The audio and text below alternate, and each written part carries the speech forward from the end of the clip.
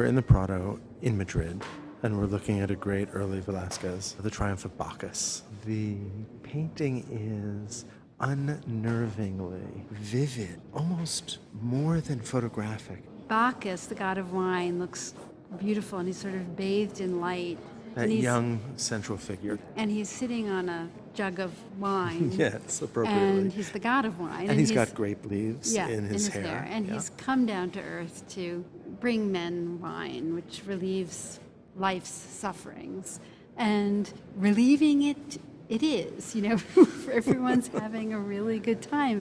There's a figure kneeling down, one of Bacchus's followers, who's having a crown placed on his head, and there's a feeling of revelry and partying and fun. Bacchus looks away, yes. But that other figure just to the right, with the hat, he feels like someone we've all seen in a bar somewhere. Exactly right. He's got this bowl of wine that he's about to bring to his lips, which I don't know about for you, but to me, I feel as if I can just feel the coolness of that liquid. Yeah. It is so transparent. I can feel it sort of waft or the push. glistening surface. The glistening surface. I can feel it sort of edge side to side. Right. And I can see his anticipation, but he's looked up at us. And so it's not just the vividness of the contrast of light and shadow across his face, but it's the way in which he smiles directly at us so that we are there.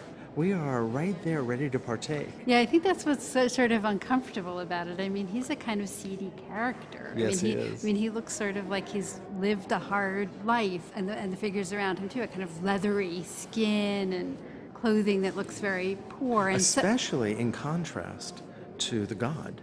When he looks out at us, it sort of implies that we're like him.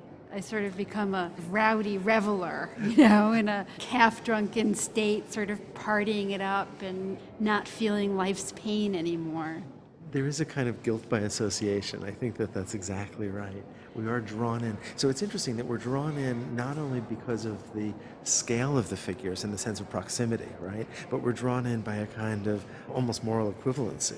There is a kind of lovely frieze of the figures, right? They're all very much close to the foreground in a kind of very Baroque way and occupy all kind of the same plane across that foreground, taking up much of the space of the painting. So there's a real directness about the figures. They're very much in our space. But there's also a really interesting set of contrasts. You have as you described, the very beautiful body and young and sort of perfect body of Bacchus.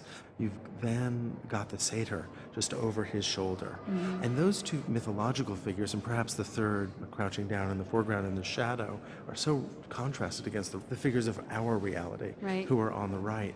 But one of the things that I think makes this painting feel so vivid and so engaging is the variation in sort of degrees of focus that Velázquez brings to the canvas. In other words, look at the background. It couldn't be sort of more unfinished. The figure in the foreground in the lower left that we mentioned in shadow feels almost incomplete. And so that really draws our eye right into those center figures. Mm-hmm. There is something very interesting about the contrast again. You mentioned it before, between the directness of the man with the hat and the way in which Bacchus himself looks off to the side, so that our eye has to go to the man that we don't want to go to, in a sense. There's a kind of realism that Velázquez is bringing to a mythological subject and not intentionally not representing it in a kind of classical manner.